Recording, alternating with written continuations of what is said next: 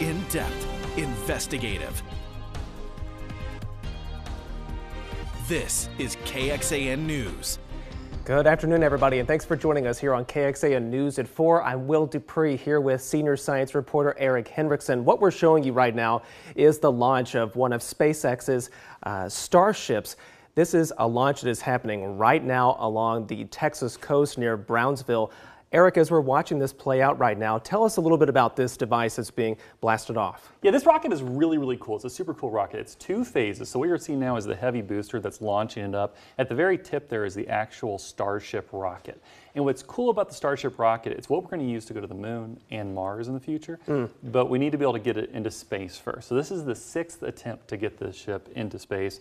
And what they're hoping to do today is the heavy booster is getting it up into the atmosphere. It's going to release from Starship, and then Starship's going to try to ignite its engines in space. It hasn't done that yet. There's been a few issues in the past, so fingers crossed this is the day that actually happens. Yeah, and again, if you're just joining us, we're showing you a live picture from near Brownsville where SpaceX's Starship has launched off just a few moments ago. What we do know is that they're in South Texas. President-elect Donald Trump is watching this launch alongside Elon Musk, who is, of course, the owner and the person behind this company there. And Eric, remind us again, this booster is going to help a mission potentially to Mars. And as we're showing you a live look there at even Senator Ted Cruz and President-elect Trump, joined by several others there watching this launch. Yeah, it's super cool. So this is part of the Artemis mission. It will be used on those missions to the moon and Mars in the future. The heavy booster that you see, the thing that's lit up right now, this is part 1 of 2. The second part's on the very front. You can't really see that super well at this distance at this point.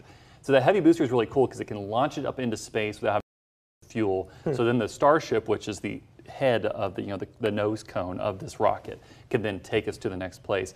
What's also really cool is, I believe it's called the Mechazilla Tower, is the tower at SpaceX. And when the heavy booster separates from the top there, from the actual Starship, it's supposed to fall down and be caught by this Mechazilla Tower, and it succeeded last time. Yeah, so I've seen fingers that crossed video. It doesn't do. It's so cool, right? Right, so it's supposed to come basically back down to Earth and park again in that device. SpaceX has been really good about re-entering rockets and having them land. Up until recently, they've done it at sea. The Falcon 9 rockets, they land at sea on this big platform. These now, it's a catch mechanism. It's a big robotic arm comes out now. Yeah, well, I'm so glad that you were here to kind of walk us through this and showing this pretty exciting development there in South Texas. What we're watching again is the SpaceX launch of the Starship booster. Is that it blowing up? I don't know. Well, we're showing you this live picture, so who knows what's happening there. It almost looks like a sonic boom has gone off around there. Yeah, I think it's the separation right there. Yeah, there you go. Yeah, it's separated right there. So the booster is falling upwards, and the Starship itself is the little white dot close to the bottom of your screen. And there's a view from, look at that. I believe that should Wow. be Starship right there. Okay. And they're going to test to see if they can actually get the engines going in space, which takes a little more physics going on there. And reportedly there's a lot of cheering happening right now, so obviously they're very excited about what's been unfolding here just above South Texas. Yeah, it's so neat. It's actually, hopefully it works, because we really need this. The plan is to go by the end of the decade to the moon and to start kind of colonizing the moon. And we need vessels like this to get up there and land. And we have a space station we're going to build around the moon, all these different steps that it takes before we can even get to Mars, live on the moon long term. And this is part of that journey. It's a big rocket. It can take a lot up there. Wow. Oop, is that it igniting right there, or is it breaking the sound barrier?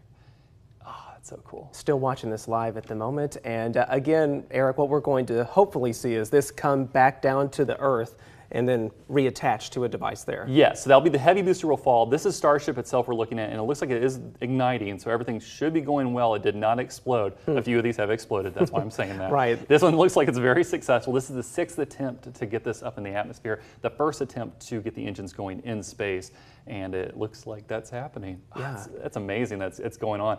Again, it's like first steps to the moon. Hot stage has been jettisoned, is what we've just been told. So yeah, things are working out just as they hope. These are the steps that this launch is involving to back down there on Earth, watching all of this unfold, is, as we mentioned a few moments ago, President-elect Donald Trump alongside Texas Senator Ted Cruz, and of course Elon Musk, who is the person who is funding this company, SpaceX, trying to get these boosters and eventually advance this technology enough to create more space flight for the U.S. Right. There's so much space industry in our state. NASA has Johnson Space Center based here. We have Firefly Aerospace based here in Cedar Park. Blue Origin launched out. So Texas and space go hand in hand.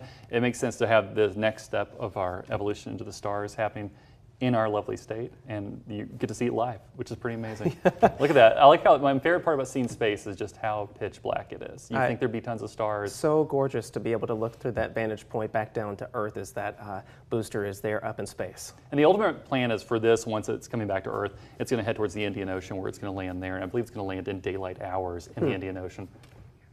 Oh, we just heard no-go on the catch. The heavy booster is not going to be caught by the tower. So. Okay. That's the latest update for you all. Again, a no-go on a catch back on Earth as we watch this all unfold live right now on your screens there in space. Really, really neat. It reminds me of like Mousetrap, you know, where you have to get all the pieces to move at the right time. Yes. For the booster to be caught, it has to fall at the right spot for the robot arm to reach up and grab it, and it's all these different steps. For Starship here to land in the Indian Ocean, where it'll land there, that's all these different steps. So we got a few of them out of the way. We're not going to get the cool robot catch today, but next time. But the fact that it's launching in space, that the gas is the fuel's firing off, the rockets are working in space, is a big deal for the company, especially because they've had so many issues up to this point to get this thing working to the top of the line. But that's iteration. You have to do that. When we went through the Mercury, the Gemini, and the Apollo missions, they had those over and over again, where you take little baby steps and you have little failures along the way and eventually success. So there's not really failure in the space industry, it's just little failures that lead to further success. That incremental progress Right. that happens with these kinds of things. Well, as we're looking live again, you can see some sort of debris or maybe parts of the device there coming back into the Earth's atmosphere. Just give us a little bit of a moment to watch this all unfold as you've been joining us. We're watching SpaceX Starship launch from South Texas there. There it goes. Okay, it's trying to land. Look, so it's slowing down. It's firing its boosters to slow down. Maybe it will catch. Let's see. I don't know how it's gonna, or is it just gonna plummet in the ocean? Y'all, there it goes. And that looks like it's landed in the ocean there, right? Yeah, it looks like that's the ocean. Yeah, Okay. so it just landed. They can pull it out. So that's pretty good. I didn't get the full catch that we like to see, but hey, the fact that's one thing I love about SpaceX's rockets is they do that cool slow down gesture where it fires the rocket off and slows down. Sure. That's how they're able to land it on the ships at sea, and that's how this thing will do it later on. Well, this is truly fascinating to watch, everybody. So again, we are going to be monitoring this live feed, but we want to get to some other news and stories of the day. So again, stay with us as we're monitoring the situation there just in Brownsville, where the SpaceX launch has just happened moments ago.